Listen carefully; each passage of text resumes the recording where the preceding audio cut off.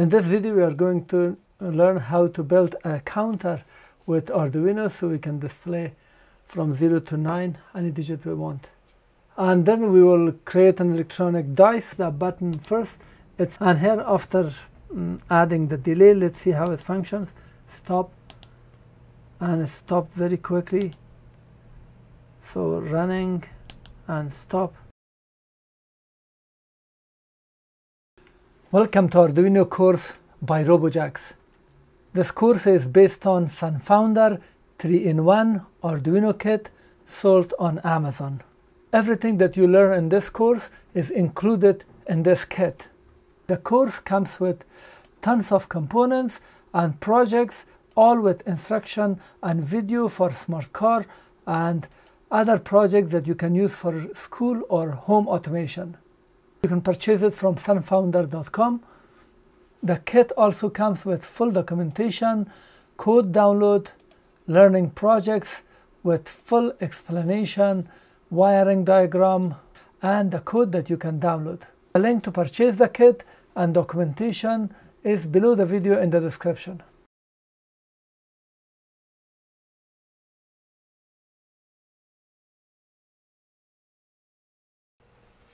In this video we are going to learn how to build a 7-segment display like this so we can display numbers. For that we need to have either enough wires to connect to Arduino, or we can just connect 3 wires from Arduino and use this chip here. This is 74HC595, so we can shift the values and turn on the 7-segment display.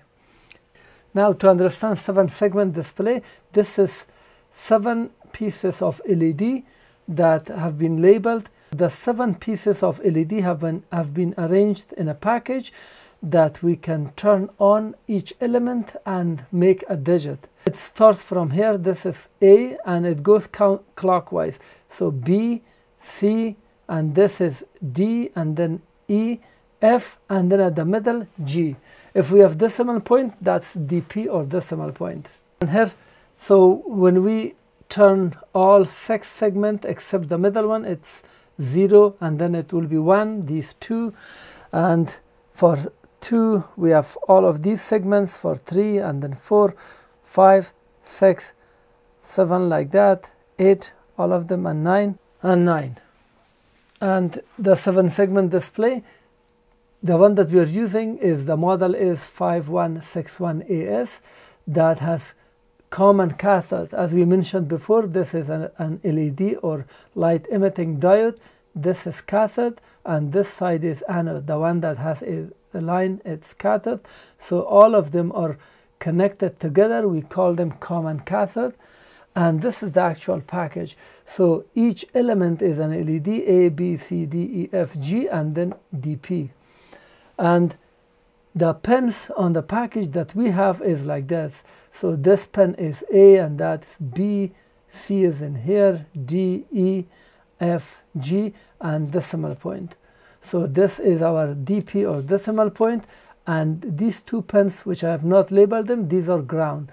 So we have 5 pins, the middle at the top and the middle at the bottom, they are ground. And here's the data sheet for 5161AS. There are different colors available: red, green, blue, and so here internal circuit diagram, as I mentioned. And here they mentioned about power dissipation, total, peak forward current, and this is continuous forward current that I mentioned, recommended operating current 12 ampere. So we should keep it about 10 milliampere or 12, that's the maximum. And the reverse voltage, that if you connect it in reverse up to 5 volts, it can handle. And this is the operating voltage. Forward voltage is 1.7 to 2 volts. 1.8 is recommended or typical at 20 milliampere. Let's do the wiring. This is a little tricky, but do not worry. We are following from the diagram.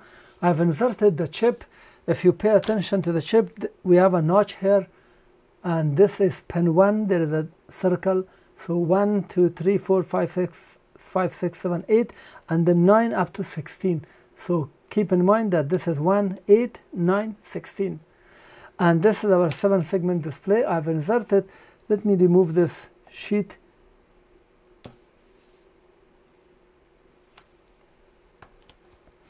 I've inserted such that it's facing the other way because the decimal point is towards me and the number is in here.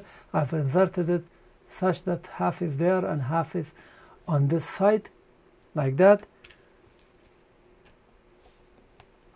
And the chip is the same way I've inserted it. First, let's add our ground and negative. From one blue, I've brought a white wire to another blue. So that is because we want to have ground in here, and also from the red, from 5 volts, I've brought this wire to 5 volts. That's the first thing. Now let's have a look at our diagram. Pin 8 is connected to ground, and pin 13 is connected to ground. 2 pins connected to ground. I'm using white wire. Pin 8 is this one. I'm bringing it to this blue here. That's ground. If we want, I can bring it a little this way. And then pin 13. So 9, 10, 11, 12, 13. And make sure you connect it to the blue. And then let's look for the 5 volts. Pin 16 and pin 10. 10 and 16. Let's get 10 and 16, so I'm getting positive from positive to 16. That's the last pin. And pin 10, I'm getting another 5 volts from red. So let's count it. This was 8, 9, 10. So that's also connected. Remember, 16 and 10. So that's done. Now the 7-segment, let's start from the left. We go like that, and then we come to the bottom. So the first pin is in here, which is green. We have a green which goes to this pin. Now 8, 7, 6. So green from pin 1 goes to 6. So that's pin 1, and it goes to 8, 7, and then 6. Yellow from pin 2 goes to 5, because 1, 2, 3, 4, 5. So from pin 2, yellow goes to 5. Let's get pin 2, and it goes to 1, 2, 3, 4, 5. That blue was 6, so this is 5.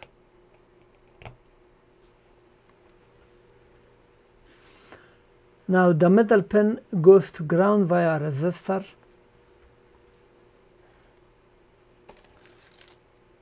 The middle pin, which is ground, I'm getting it.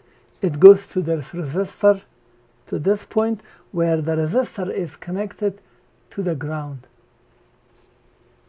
After that, pin 4 goes to 15, because the last one is 16, so this is 15. Now pin 4, after pin 3, that's pin 4, it goes to 15. Second pin. Now the last pin goes to pin 1. That's our last pin. Let's put it from the bottom of these wires to pin 1. So we can see the digits. And now let's go from here. Pin 1 from the bottom goes to pin 4. 1, 2, 3, 4. Pin 1 goes to pin 4. So pin 1 here, and let's put it to 1, 2, 3, 4. Pin 2, using blue, it goes to 3. Pin 2 goes to 3. I've connected it to 3. and the third pin is not connected because these are all connected, so we have a resistor. And then the fourth pin using green to pin 2. So the third pin is empty, go to fourth, go to pin 2.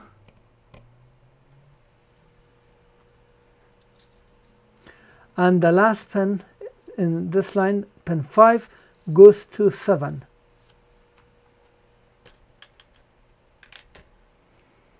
So pin 5 goes to pin 7. Pay attention, this is 8 and one pin here which is empty, that's pin 7. And now we have 3 more wires. Pin 11 of the chip is connected to 8. Remember, this was 8 and then 9, 10, 11. 8, 9, 10, 11. It goes to pin 8. And here.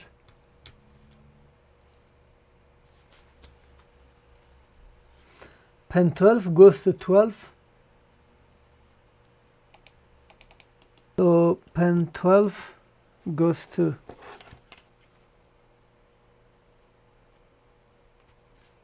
12, and pin 14 goes to 11.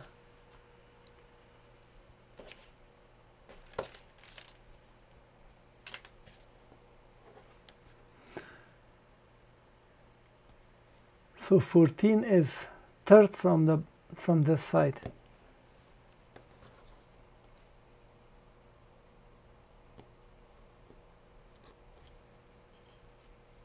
That is connected. And lastly, we have to connect 5 volts and ground to the breadboard because we have just connected without any power. So that's 5 volts from Arduino. I'm connecting it to one point on the red, and then ground from Arduino is connected to one point on the blue. Now the wiring is completed. Let's open the first code, is 5.10 or 5.10. Go to File, Open, go to the folder where you have downloaded 3-in-1 Kits Main Learning Project, and go down until you see 510, Shift Out. This is our code. We have defined ST pin, pin 12, and SH pin, that is our pin 8, and DS pin is pin 11. We can define different pins, and then we have an array, and if I press enter, so as you can see, 1, 2, 3, 4, 5, 6, 7, 8, 9, 10. So we have a total of 10 values. Inside the setup, we have defined all the 3 pins for the chip using pin mode as output. And inside the loop, we are going setting this number variable called num from 0 to 1 less than 10, which is 9. So this num becomes 0, 1, 2, 3, 9. Every time the loop comes back, it will increment at this point. So this means increment or add 1 to this.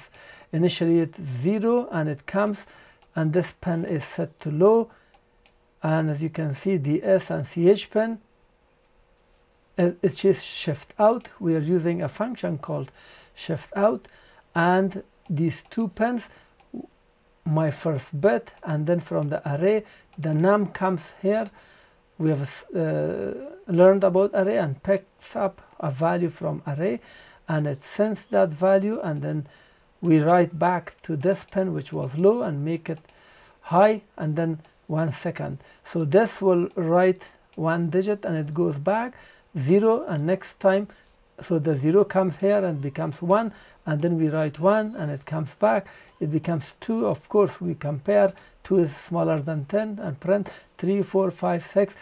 When the last time it prints 9, it comes here, it becomes 10, and the num is not smaller than 10, the loop will exit. Now this loop, which is up to here, exit, it will come to this point, and it goes back and repeats. So 0, 1, 2, 3 up to 9 and so forth. It will run like this as long as it has power.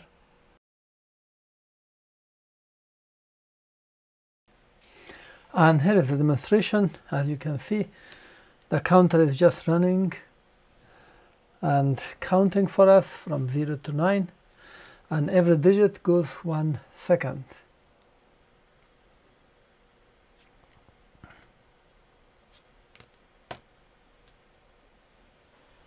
And here, if you reduce this and make it, let's say, 500 milliseconds, which is half a second, or let's make it even 300 milliseconds, and let's upload it.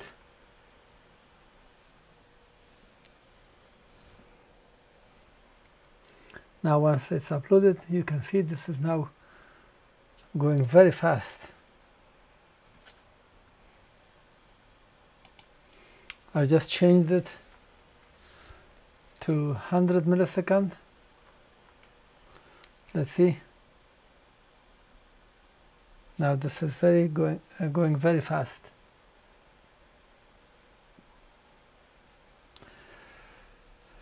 And here is the homework. Write down a counter that writes from 9 to 0. So decrementing the same loop, just decremented. The second project is electronic dice, which we have a push button, and we are just emulating that. So first let's press it, and it's supposed to run because maybe it doesn't have much time. So this is running, and now let's press and stop. So that's our dice. This time it came for something like that. So let's see it. Now let's open the electronic dice. Click on File, Open, go to SunFounder, SunFounder 3-in-1 Kit, Main, and then this one says Learning Project, and the code is 6.2. Here, and select electronic dice and open. So this is our code. Again, this is exactly the same, except we have defined a button pin and all these values.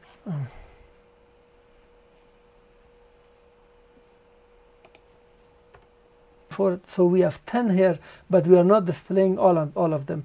This is a number, and this is a state of dice, and we have defined these 3 pins. This was initially like that, but in order to eliminate usage of a resistor, I typed pull up, so we don't need to put extra resistor for the button pin. And here we are using interrupt. Let me press enter so you can see it.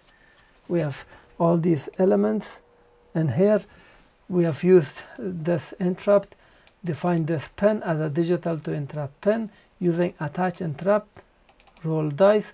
So this will run this function, which is at the bottom of the code.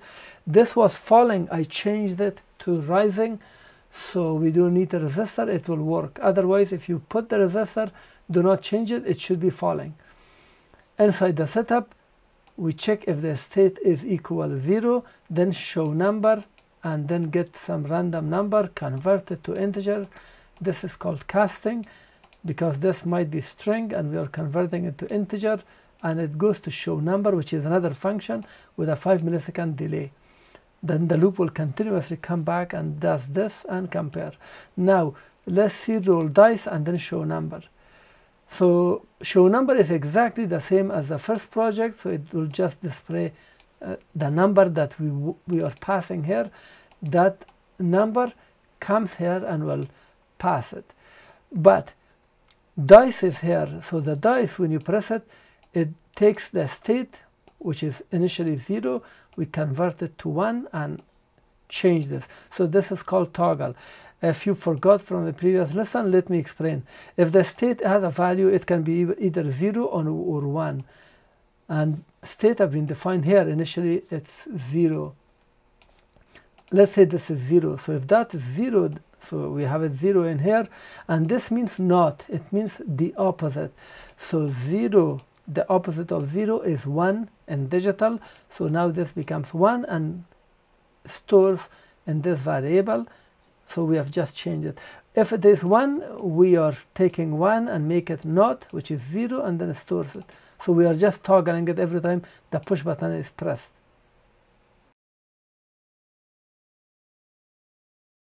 I've added this push button that are connected using these 2 wires to ground, and this red is connected to pin 2, so we are reading the state of this push button.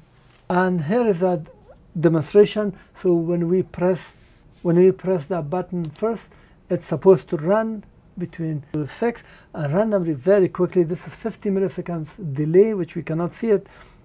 And then let's roll our dice. When you press it, you see sometimes it goes very quick and it will stop.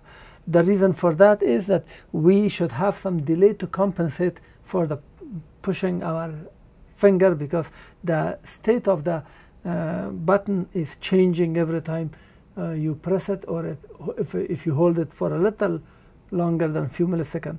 So now it's 4. You see, now it's supposed to run. Now again. Now, so this is running like this. It's supposed to be running, and then press 5. Now running 2.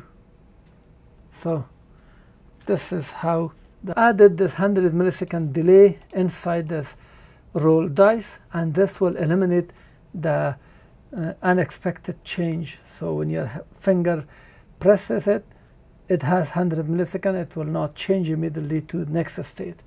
And here, after adding the delay, let's see how it functions. Stop, and it stopped very quickly. So running and stop. I'm getting 1, 5, and then 4, 2. If you want to build a digital clock and also alarm clock, I have separate video on that. The link is below the video in the description.